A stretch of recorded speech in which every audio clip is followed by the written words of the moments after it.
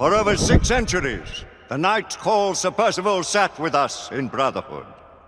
He saw entire kingdoms perish, and others equally transitory take their place.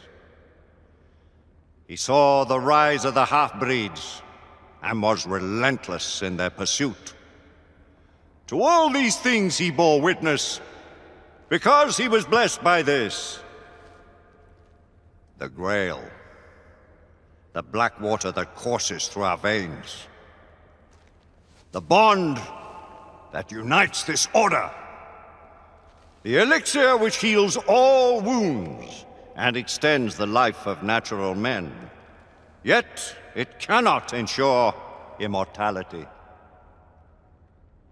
Now, Sebastian Mallory, once Sir Percival, is dead. There is a tradition of bestowing a knighthood in our order, only on the occasion of the death of him who bears that honor and burden.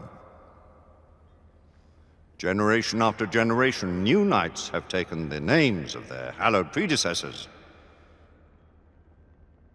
We are assembled here today on just such a solemn occasion.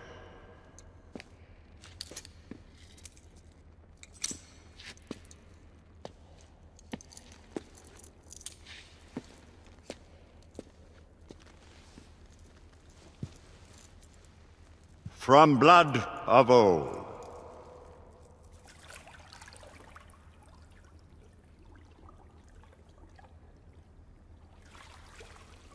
The Grail will give new life. Do you, Marie Joseph Paul Yves Roch, Gilbert de Mortier, Marquis de Lafayette, swear to uphold the most noble precepts of our order? Do you pledge to give your life in service to our righteous cause? With all my heart and soul. Drink. May the Grail give you life beyond life.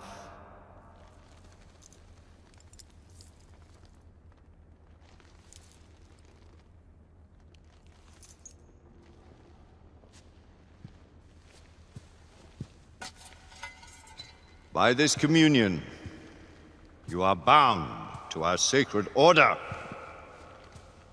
Henceforth, only your blood shall replenish this vial.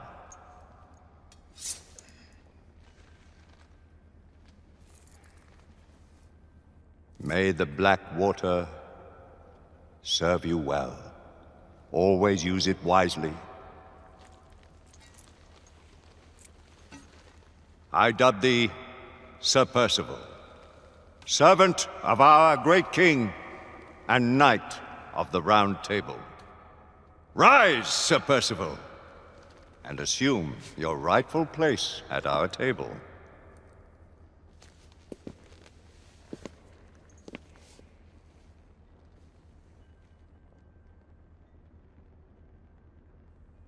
Guards! Remove Sebastian Mallory's body from the council chamber and take him to the crypt.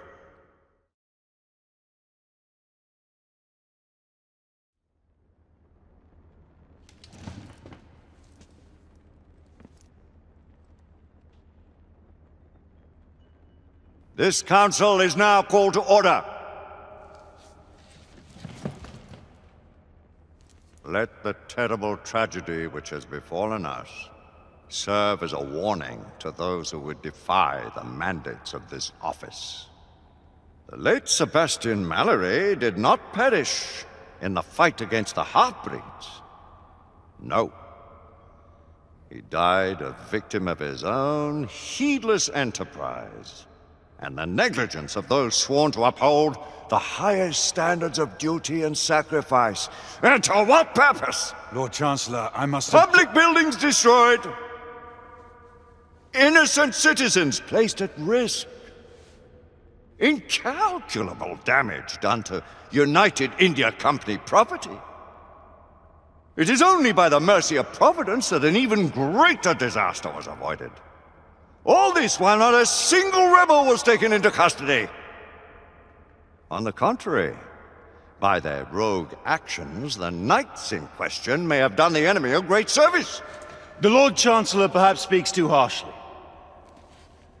He would do well to remember that Sir Percival's force did uncover evidence of a rebel effort against the... Circumstantial evidence!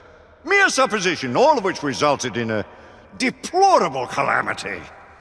I will hear no more of the matter. With respect, Lord Chancellor. Sit down, Sir Galahad! With respect! I too have lost a friend. More than a friend. A brother. You do great wrong to sully his name in such a manner. You dance on the very edge of insubordination, Sir Knight. I am apprehensive of my responsibility in this affair. Yet if the same circumstances should present themselves, I would do exactly as I have done. As Mallory wished.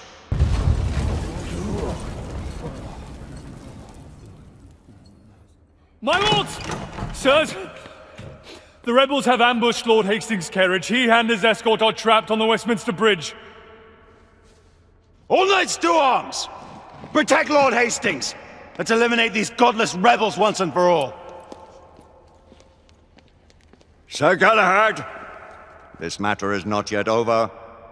Someone will yet answer for Sebastian Mallory's death! Of that you can be sure. Arm yourselves, and take defensive positions on the bridge.